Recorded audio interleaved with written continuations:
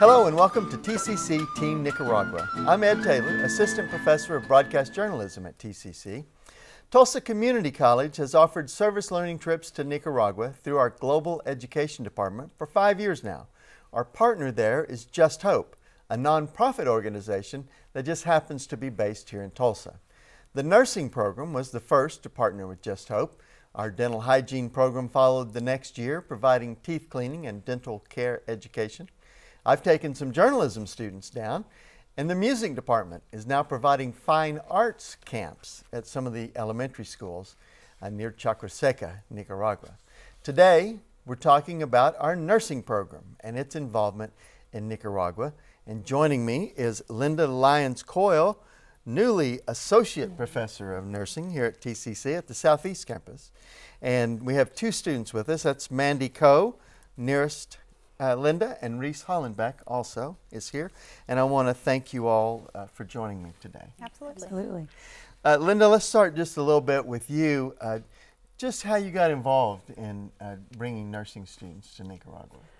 Oh, well, we've been going to Nicaragua now for 6 years. We just finished our 6th trip.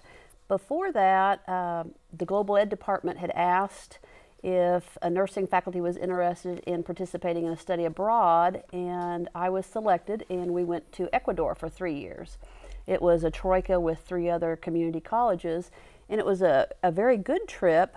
The things the students kept saying was, though, they wish they had more hands-on. After our 3-year contract had expired with the troika, I approached our Dean of Global Education and said I'm interested in doing one myself, and he said he knew the right person, Leslie Penrose with Just Hope, and he got us together, and I told her what I would like to do, and she got it together for us, and it's been going ever since then. And enthusiastically, I might yes, say. You yes, always have very large trips going down there. We had 15 this year that went. Wow. Now, I've only had the opportunity, Santa Emilia and La Flor are 2 small communities near Matagalpa, which is kind of in central Nicaragua, and it's up in the rainforest. Can you kind of talk a little bit about that area for us? Yes, actually that's probably one of my favorite areas, and I know usually the students, that's one of their favorite areas too. From Managua, it's about a 3-hour van ride there, and we go from being in a city really hot and kind of flat up into the mountains and the greenery and the rainforest, and we stay in little casitas up there. And here's some of the produce. Yes. There's a produce stand that that you do a little project with, and all the students get to learn how to make tortillas. Yes, that's making tortillas there. They got up at 5 that morning to make tortillas for us, and it's a lot harder than it looks to do. This is one of your clinics, it looks like. Is it? I'm assuming that's up there. Yes, this is a clinic in Santa Emilia, and we had over 249 people that we saw that day, and it was the largest we've ever seen in about an 8-hour period of time. There's the casitas that you were talking about those earlier. are the casitas, and that's old coffee plantation. Well, it still is a coffee plantation, and we stay there. It's off season, so we are able to bunk there. We have a bed and mosquito net. It's fairly primitive. The geckos kind of sleep with us, but we usually have running water. This year we did not have running water, so but it's always an adventure. And there's a reason why they call it a rainforest. Yes, it's because it rains almost every day. Yeah. This is it was up on a hill, and this is a clinic from 2 years ago. Yes. I believe, and it's amazing. And I want to ask the students a little bit about this too.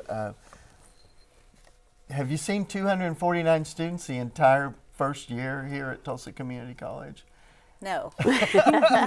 Tell me, is that a little overwhelming when you first see all these people coming toward you? Absolutely. Yeah, it was overwhelming to say the least. I mean, because we're first-year nursing students, so we didn't really know what we were doing. You know, we were just getting our feet wet.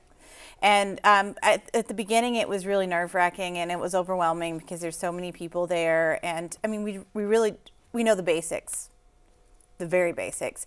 And so, but by, I would say, mid-afternoon, we kind of got our groove, and we were doing great. And I learned so much there. It was a fantastic opportunity, a learning opportunity. What about you, Reese? So when you started seeing all those people walking up? You know, just like with everything, I think I do handle it one person at a time. And like Mandy already alluded to, once we got into our system, our team system, it flowed beautifully. And the culture, I can't say enough about the respectful culture. And they just waited. And you would never know that they'd been waiting, you know, some for 4 hours or more. So it was a wonderful experience. Tell me a little bit just about being in the rainforest itself, just the vegetation and things like that. Any thoughts about that? It's beautiful. It's very. It was unlike what I thought going into it. I didn't realize how beautiful it was going to be in that area. You know, I'm just thinking it's impoverished and dry, and you know, we get there and it's gorgeous. I mean, the plantation was really neat to stay at, and yeah, it was a great experience. I loved it. Mm-hmm. At night you sleep with the monkeys, the howler monkeys, and the frogs, and all the noises, all the animals. And I'm a coffee drinker, and so it was a coffee plantation, so that was my favorite part, besides the rainforest climate, was the coffee. It was the best I've ever had. And I guess they make it right there for the morning. So Yes, sir. yeah, Mm-hmm. yeah, I loved that, and also having the opportunity to really kind of eat the cuisine of Nicaragua. It's not like we've decided to bring all of our food down there ourselves, but you actually eat what's being served to the Nicaraguans. Yes. Mm-hmm. Rice and beans and tortilla, breakfast, lunch, and dinner, every meal. Yeah, Best fruit though we've ever had. Yes, Or we I've ever yeah. had. the It's amazing. picture you showed. We stop on our way in to the vegetable vendors and we pick out vegetables and fruits to supplement our rice and beans. But it is the freshest and the best fruit and vegetables we've ever had. What always amazed me, especially that fruit stand right there, that vegetable and fruit stand, was how vivid all the colors were. They're just so. The carrots were so orange and everything was so green. And so big. The carrots are huge. Yeah. Yeah. You saw that picture of that hydrangea, and you really couldn't see it, but it's about the size of two hands. Yes. I mean, the vegetation up there it's very lush, and everything is really healthy. It seems like. Yeah. Anyway, that kind of covers what our nursing program is doing up in the rainforest. We're going to be right back to talk about the work being done in Chacra Seca. It's a small farming community near Leon, Nicaragua.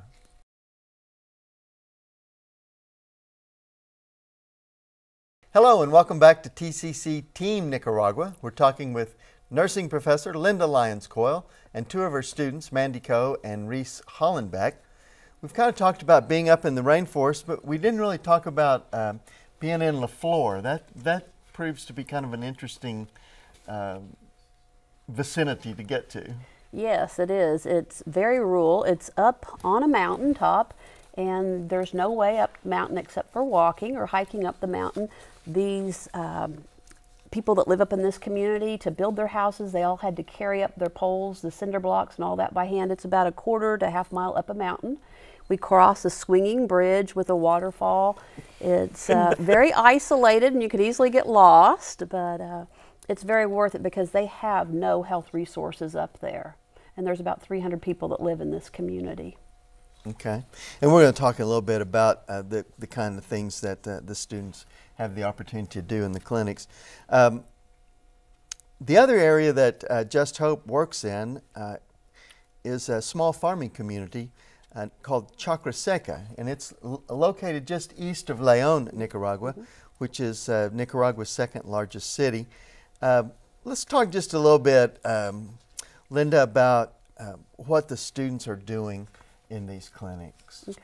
Well, in the clinics in Chacra Seca, they actually have a clinic there on site that is run by Mensa. They do get some money, and then Just Hope also helps to sponsor that clinic. It's a smaller clinic. They've built onto it. The students can go in and they will help greet the person coming in, see what their chief complaint is, assess them, and anything they may need to do, dispense medicines or whatever they may have to do. And they'll work hand in hand at that clinic with the physician and the nurse also that's present there. What about the clinics that you guys hold out in the various areas? Some of the things that you guys are doing there, what were some of the things that you had the opportunity to do? I think I got to practice a lot of, or do head-to-toe assessments, or more, I guess, specialized assessments for people. I did a lot of blood pressures. We did glucose readings. You know, we just got to listen to the heart's lung sounds and stuff like that, and just kind of see what their chief complaints are, and go from there. Maybe consult with another nurse, or Nurse Marvin, who was there, and just kind of, yeah. Reese, this is a good experience for you, not the kind of thing that you get to do at school. Absolutely. Some of the things that you were able to do during these clinics. Probably just to add on what Mandy said, is to do the head-to-toe assessments, you know, listen to the heart, the lungs. Actually got to hear my first heart murmur, and so that was I mean, awesome, for lack of a better word. But it was an amazing experience. And each year it's a little bit different. The students have done everything from giving immunizations to rabies shots. We had a young man before that was bit by a dog, and we got to help suture him up and then give him a rabies shot. They've actually got to go in with pregnant women and help to manipulate the baby and listen to the baby's heartbeat. They have done wound care on the clients before, so it's a wide variety of things the students have got to do before. I'm always amazed at how many people show up at these clinics. How do they know about it? Yeah, well, once word gets out, I know when we first started in Santa Emilia, we had probably about 50 people waiting in line, and then we said we had to break to eat our rice and beans at lunchtime, and I looked out and there's still probably over 100 people in line, and I said, we'll be back, I promise we'll be back. And instead of leaving, as they said, some had been there for 4 or 5 hours, they waited, and then the hugs they give you, the appreciation they give you, it warms your heart and changes you as a person, taking care of them. But word gets out, they head back, hey, I've got some vitamins, I got some Tylenol, you know, they did this for me, and we rinsed out some eyes, did things like that. So they hear about it, and they all start literally coming out of the mountains to come down. They really do. And I've found that it just seems like they're so appreciative that we care enough to be there and to take time out of our schedules and money that's involved in there. But they're very grateful people, it seems like to me. Did you find that to be true? Yeah, everywhere we went, I found that to be true, but especially in LaFleur when we hiked up and we saw half their community, they fed us lunch, you know, after the clinic was over. And we met with Mylene? Yeah, Mylene, and she, you know, she told everybody there that how grateful she was for us to be there, and that, you know, for us to take our time away from our families and to come to a different country to care for their people. It was overwhelming to her. And she said, she told us all that she hoped that we consider Nicaragua our second home. And I thought that was really sweet. Oh, wow. Yeah. This particular trip, you had the opportunity to work with some doctors from OSU. Mm-hmm. OSU, Dr. Stanley Grogg and his wife Barbara, they take a group of medical students twice a year there. And this year we met up with them for 1 day. Half of the team, or 2/3 of the team, went out into a community in Chacra Seca and did an open clinic. And then a small group of us, about 6 of us, actually went to the prison in Leon. Yeah, you were saying, is that a trip you're going to make again, Lynda? It was a very interesting, probably once in a lifetime experience. I don't know that I'll do it again. It was good. It was just the conditions. I thought we had overcrowding in our prisons here. It was horrendous conditions there. To see human beings living the way these men and women have to live in this prison is unbelievable. The prisoners themselves were very appreciative of our service and of our care, though. They were very nice. Let's since we've kind of brought it up, but you're involved with some side trips. You don't just go to these clinics, but you've gone to the hospital and other places, the orphanage. Can we talk a little bit about those? Well, I think it's important that students see clients from birth to death. So we do go to a nutrition center. We also go to a nursing home in Leon, and we see the Leon Hospital. Would y'all like to tell about any of those experiences? What you did? Probably the nursing home probably was my favorite over the hospital. Just to, again, dive deep into that culture, into the older citizens, and they're just like our older citizens back home. Of course, the nursing homes are a lot different. They're open air, no air conditioning, but it was an amazing experience. I can't say enough about the nursing home.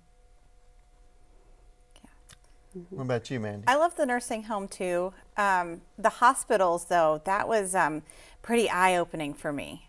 Hospitals here, I know that a lot of people think they have it bad, but have them go to the hospitals in Nicaragua and they'll think twice. There's a lot, it's just the conditions are so different, and there's even overcrowding, I think, in the hospitals, in a hospital room. We're used to having a hospital room to ourselves. I think we walked in a hospital room and there was 4 patients in one room that we would normally Usually consider. have about 8 in a room. Yeah. And that was mothers who had just had newborns. So that was just different. And there's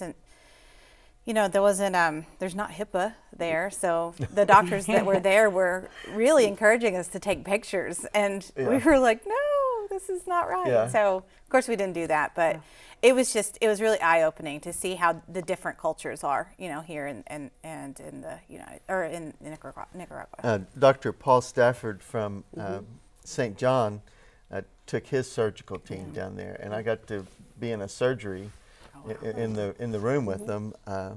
And you're right, there's no HIPAA. It's like they would have cut us off at the door and told us some other time, but we just walked right in, and I mean, we dressed up for the surgical room and everything, but it was pretty interesting to just the health care and how defined ours is, and it's a little looser down in Nicaragua. And seeing pigeons there in the rooms with them, and their open ceiling, the tiles have fallen down, and their resources are amazing. But it's always interesting looking at the nursing staff there. They're in the crisp white uniforms with the white hats.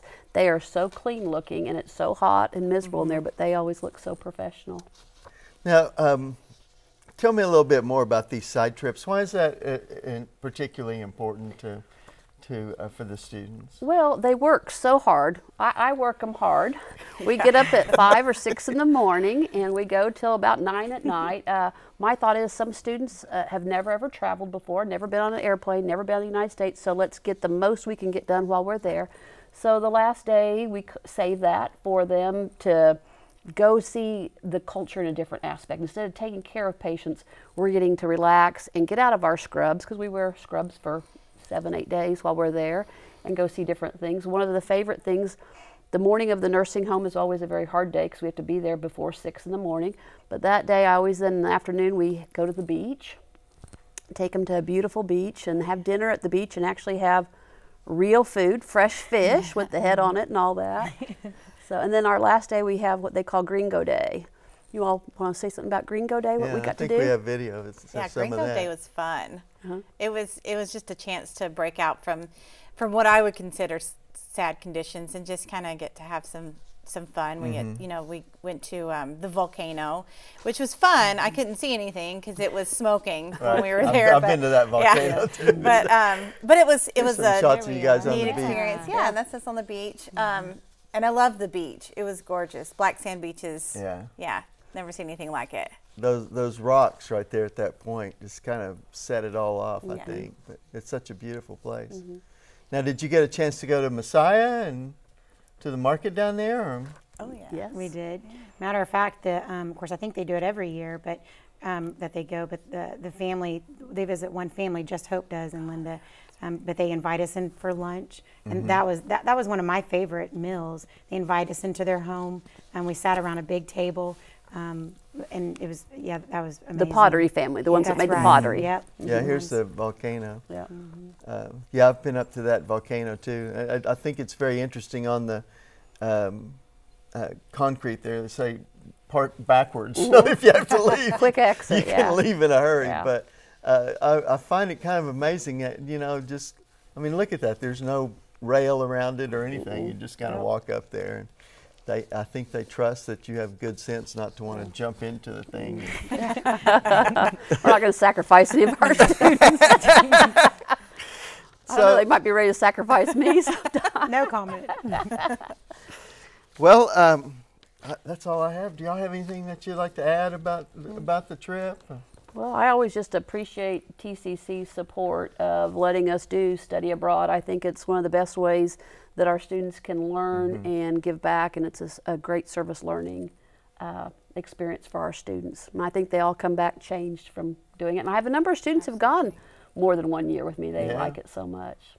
I know the first time I went was to go with you and the dental hygiene students, and our Dean of Global Ed asked me to go just kind of document what we're doing, and now I just finished my 6th trip this time, so and you get to be such fast friends with those folks down there. Did you guys find that to be true? Absolutely. They're so friendly.